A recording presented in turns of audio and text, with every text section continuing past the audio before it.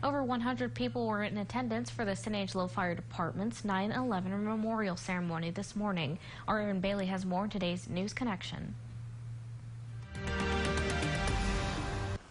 Tragedy struck our nation, and the citizens of this country responded not with fear, but with firm resolve and a readiness to serve. 17 years ago, our country was struck by terrorists, and San Angelo military and first responders gathered at Celebration Bridge for a memorial ceremony. Even though it's 17 years later, for a firefighter, it's like it happened yesterday. Those were our brothers and sisters that they killed in those towers, and we're never going to forget them.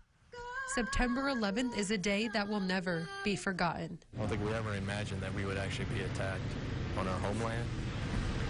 We thought Pearl Harbor would be the last time that would ever happen, and then to see it happen, and in the manner in which it happened, it made everything seem real, and then it made you more focused and vigilant that we had a job to do to make sure it wouldn't happen again.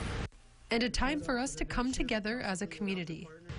To see how this town, the leaders and its citizens value service and appreciate those who have served and those who continue to serve, whether it be in the military, whether it be as a first responder, or whether it be in any capacity in support of the city and its citizens. A tragedy that happened so far away still hits home in San Angelo. It means so much that here we are in Texas, and this happened in New York, but that doesn't take anything away. We're all one, and it just means so much that the citizens of San Angelo, that's how we are. That's how Texans are, and that's how San Angelo is.